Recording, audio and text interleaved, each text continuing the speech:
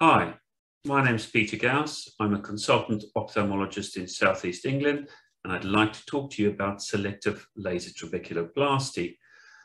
First of all, we have to talk a bit about glaucoma, which is a condition where the optic nerve degenerates.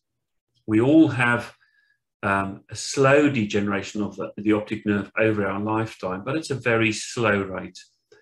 If we look at the average cohort of patients attending a clinic for glaucoma which are on treatment, you can see there is an exponentially higher rate of progression in that group, which is even higher if you have no treatment for your glaucoma. So what are we treating? Glaucoma is a neurodegenerative disease. In other words, nerve tissue is dying away, and nerve tissue doesn't regenerate, which means the change is permanent. There's a huge variability in how rapidly people progress over their lifetime, and it's really important to identify if you are one of the progressing very rapidly, because you need to be treated more aggressively. Lowering the eye pressure is still the primary goal for glaucoma treatment, and it's really key to understand a concept called target IOP, which is the intraocular pressure, where for that individual person, the rate of progression has been lowered to the extent where it's almost approaching just the standard loss from aging. And of course, it can be quite difficult to find exactly where you are. You need multiple tests and statistical analysis, but it's important to set a target and to reevaluate if you are still progressing at whatever target you had. That target needs to be reassessed. So it needs to be individualized and regularly revisited. How does the eye regulate pressure? Well, fluid is made by this fleshy body behind the iris, the bit that gives the eye its color. And the fluid goes from the ciliary body through the pupil, and in the gap between the iris and the cornea, there's a fine sieve called the trabecular meshwork, where the fluid drains away. And if we zoom in on that meshwork, the meshwork provides the vast majority of drainage. Up to 95% of all the drainage of fluid from the eye goes through there into channels behind and then gets taken away. This is also the area where the main blockage occurs with most glaucoma patients, and if we can address that, we significantly improve the pressure.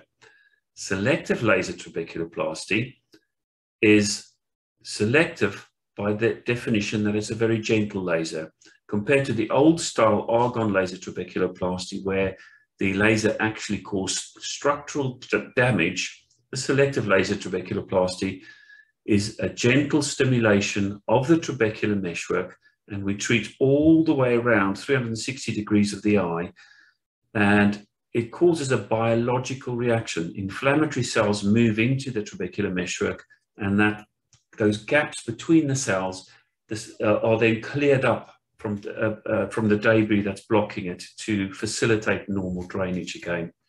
So if we look at these electron microscope images, we can see on this one, the old style laser, argon laser trabeculoplasty, causing a big area of structural damage, whereas with selective laser trabeculoplasty, the trabeculum looks completely normal. Because it's a biological reaction, it can take 1 to 3 months to get the full result of your treatment, but we would expect to see a steady lowering in intraocular pressure during this time. There was an excellent study done in 2019 called the LIGHT study, which is the best study to date looking at the conventional treatment, which is drops for glaucoma, compared to selective laser trabeculoplasty. And the study showed that patients who had SLT had better and more stable eye pressures. And at their 3-year outcome, patients had not only better pressure control, but lower surgery rates. And almost 3/4 of the patients were completely drop-free, with progression rates reduced by about 50%. So a very significant outcome. So if we look at the numbers individually, we can see significantly less patients progressed. And not only did they not need glaucoma drainage surgeries, but they also had a lower rate of patients needing cataract surgery. So the SLT patients, 74% of the patients were drop-free. Most of these patients only needed one treatment with SLT, which also brings me to another point, that the treatment is repeatable. So if you are one of the patients where the effect starts dwindling with time, it can be done again. And there was only one patient that had a significant pressure spike in 776 patients treated. So the recommendation from this study was that SLT laser should be offered as a first-line treatment for patients with open-angle glaucoma or high pressure in the eye, ocular hypertension, supporting a change in clinical practice. SLT has been the first-line treatment in my personal practice for over 3 years now, and I've shared the excellent results of the LIGHT study. So as the LIGHT study shows, SLT laser is an excellent treatment for patients with glaucoma or ocular hypertension, and was actually superior to the standard treatments with drops to lower the pressure. So on the day of the SLT laser procedure, you will have drops put in your eye to prepare the eye for the laser. And the drops can affect the vision a bit, make your vision blurry, and commonly cause a little bit of headache across the top of the brow, which lasts for a few hours. The laser treatment itself is completely painless, and afterwards you will receive some drops to be used in the eye, usually for about 5 to 7 days, to ensure that you don't develop any inflammatory response to the laser.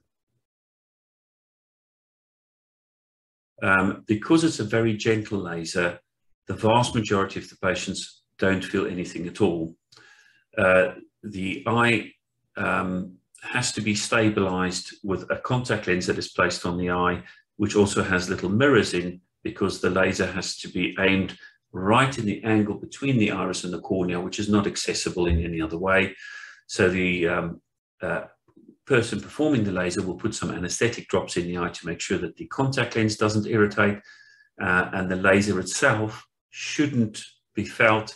I have, however, had 2 or 3 patients over the years that said they did feel a little something, and it was usually people with very brown irises, so a lot of pigmentation, where they felt something, but they didn't describe it as painful.